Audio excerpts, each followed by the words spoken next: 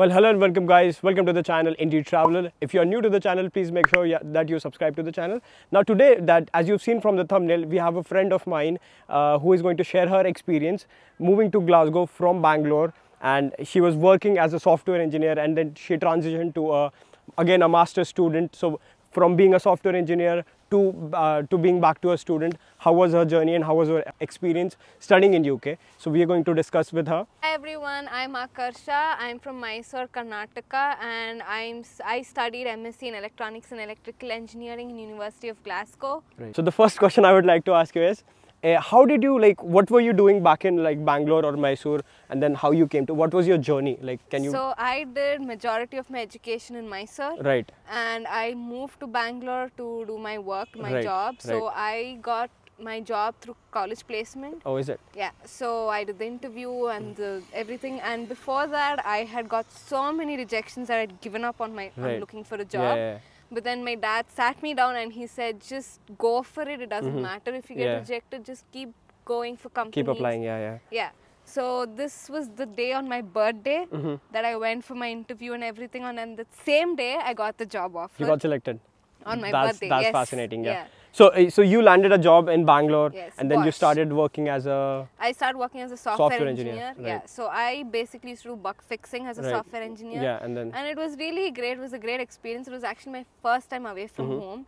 It was kind of difficult in the beginning, but it was a really great experience in those 2 years. I learned a lot. I met a lot of people, made a lot of friends. It was really fun. And then I thought I should expand my knowledge base. So that's why I thought I'll come to UK and do my masters. Right. For how many years did you work in so I did my engineer? Internship from Jan 2019 to July. Right. And then I started my full-time from July. So you worked in the same company as an intern? Yeah. And then they took you as a full-time engineer? Yeah. Oh, wow. So how long did you work starting from internship and everything? So it was 2 years. 2 years. And then when did you realize that you have to come for masters, go for So masters? I decided during the COVID period, but then since the COVID happened, I couldn't come, so I had to extend my job. Right. So then around in 2021, I think it had kind of reduced the COVID impact, so that's when I decided that I'll come You should do something. Yeah. Right. So what was your undergrad in? So it was in Electronics and Communication. And you were doing same course in here, right? It's pretty much the same, but electrical is something that's Electronics added and electrical you're doing here as a master's? Yeah, electrical is a new subject for me. In University of Glasgow? Yeah. Yeah, alright. So there might be loads of options for you, all the other countries like Canada, US or maybe Australia or New Zealand. Why did you choose UK for doing your master's? So yeah, my sister was born in US. She did her master's in US. My dad did his master's in US. Right. So I thought I should do something different, and that's why I chose UK. I didn't even think about Australia or Canada. I just straight away went to UK because I feel UK is such a beautiful place with its buildings, with its environment. And so that's why I chose UK. And Glasgow I selected because of the building, the university building. It's so beautiful. It reminds everybody of Harry Potter. Giving you Harry Potter vibes. Exactly. So that's why I chose Glasgow. Yeah. And even the course structure was really good. So that's why I chose University of Glasgow. Fair enough. Yeah. So Akarsha, tell me, how was your experience doing your course, which was Masters in Electronics and Electrical in University of Glasgow? It was a bit difficult and stressful because back in India, you don't have a lot of assignments. It's just exams, it's just tests.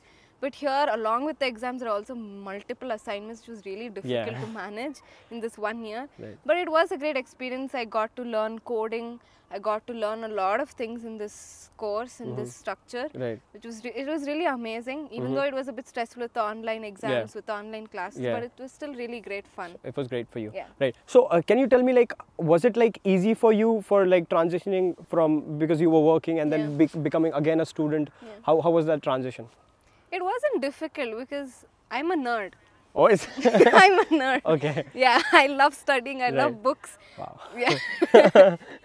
So it wasn't much of a difficulty for me. Yeah. I enjoyed it. Yeah. I've saw someone calling themselves nerd for the first time in my life, but yeah. Anyways, so how helpful were the professor in terms of doubt solving, or when you had any queries regarding that? So because it was online, right? As you said. So how helpful was the professor or university or any unions, if you can tell me about it. They were all right. I guess with the COVID period, I think even the lecturers found it difficult.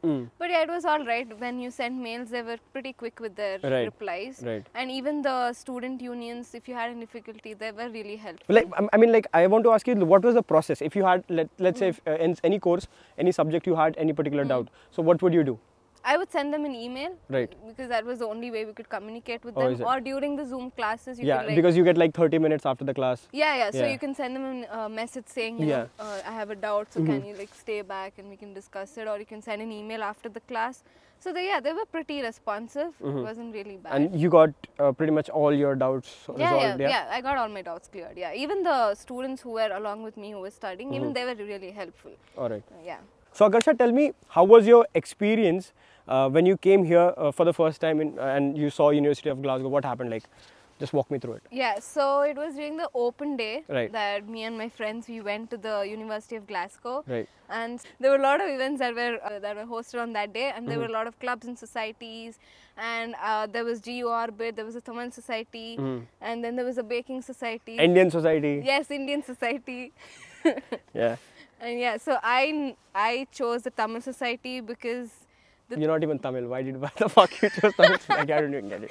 So my flatmate is a Tamilian, so I thought, you know, I can meet a lot of Tamilians. There were not a lot of Kannada people, unfortunately. It was only me and my other friend, and I hadn't met a lot of them. So it was the Tamil Society, it was the South Indian Society, so I wanted to be a part of it, and it was really great fun. They had all these events every month. We went to the Air Beach, and then they hosted a game night, a movie night. It was really fun. And I'm so glad I was part of the society. I met a lot of people. I got to learn a bit of Tamil. Is it? Yeah. Oh, right. Yeah. Fun for you. So you had like fun experience, because there are like tons of clubs when you come to University of Glasgow or any university in UK. You'll have exposure to you know, rocketry or mechanical if you are into robotics, all sorts of like literature. Even baking. Yeah, baking, literature, if you're into debating and stuff. So there are tons of clubs. Please make sure that you, whenever you come to the you know, universities, do join all those clubs so that you'll be engaged throughout the year. Yeah. And yeah, coming down to this question, that what do you think, was it worth it spending all the money and whatever time you spent coming here, was it worth it? I would say, yeah, it was kind of worth it, except that I wish it was offline classes, in-person classes. What was the percentage of being offline and online? Like, majority were online. It was just that I had one class in person. So 99%. Yeah, 99% was online, unfortunately. Yeah.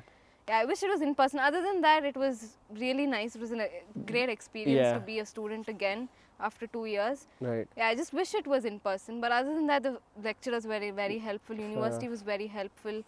And yeah, I still got to meet a lot of people, even though it was online classes. Yeah. Yeah, it was a great experience, and I don't regret it. I don't regret spending that much money and coming here. You know, it's just the experience that counts, even though it was. So any pro tip for the potential students who are going to come to UK and going to study electronics or electrical or robotics? I mean, it's just going to be a great experience. You know, you don't have to come with that mindset that, oh my God, it's just a 1-year course, it's going to be so hectic. Just have fun with it. Whatever happens, happens. It's all an experience in life. And just have fun, you'll get to meet a lot of people. It's not only Indians that you'll meet people from all kinds of backgrounds, and that's something that you have to experience. That's something you'll never get back. So come to UK, it's a beautiful place. Glasgow is a beautiful place. University is amazing. And I'm sure everybody's going to have amazing fun. You'll get to learn a lot of things in this 1 year. And I think you're going to have an amazing experience where your life will be definitely changed. I think you'll become a more independent, more mature person when you come here. Wise words, wise. Yeah.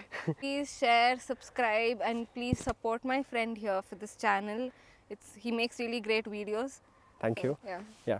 So alright guys, pretty much this was it for this video. Now I'll see you in the next video. See ya.